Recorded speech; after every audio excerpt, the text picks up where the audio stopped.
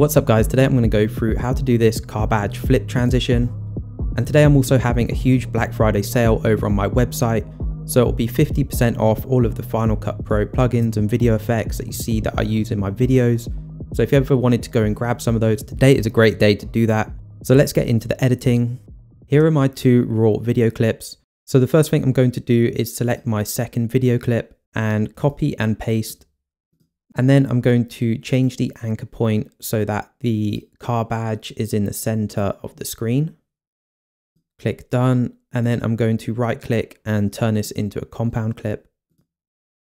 Then I'm going to cut out the car badge using the draw mask effect. So I'm going to go over to my effects tab over here, go to masks and then go to draw mask and just drag that on and zoom in so you can get an accurate mask around this. And just click and cut around the badge. And if you click and hold, then you can smooth out the lines on the mask.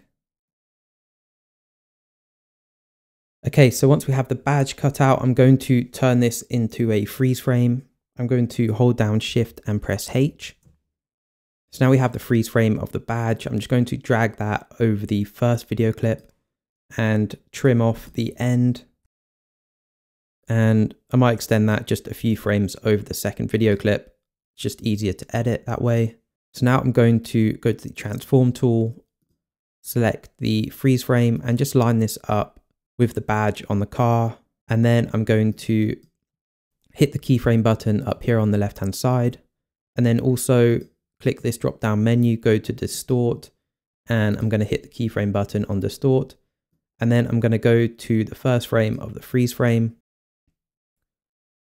And I'm going to firstly use the scale and rotation to line this up over the badge.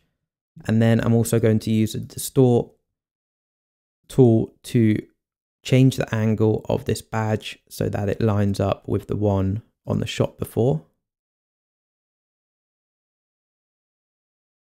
Now that we have the badge lined up on this shot and on the second shot, what I'm going to do is right click on this and go to show video animation. And on the distort keyframe, I'm just going to drag the second keyframe to around about here. And then I'm going to go to the middle of this freeze frame or around the middle. And I'm going to just use the scale this up. And maybe also move it to the center a little bit. And then move along about 4 frames, 1, 2, 3, 4 on the timeline.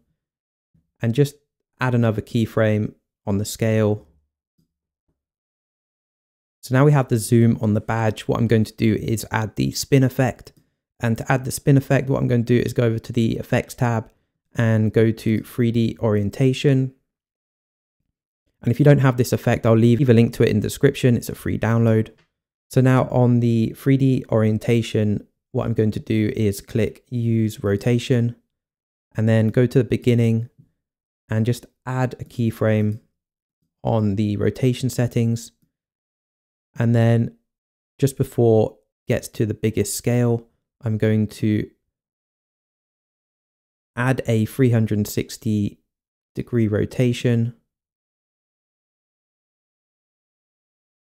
And just keyframe this so that it spins off of the screen as well. So I'm going to go to the end and just increase the scale to 720 degrees so that it's facing the right direction.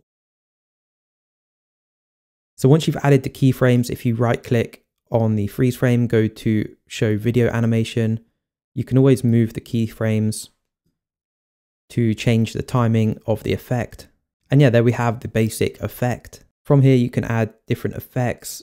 I added a blur effect to the background to separate the badge from the original shot. And then I also added some motion blur to smooth out the animation on the badge. And then I also added a sharpen effect to bring out more detail in the badge. And this mask glow effect to add this glowing line effect.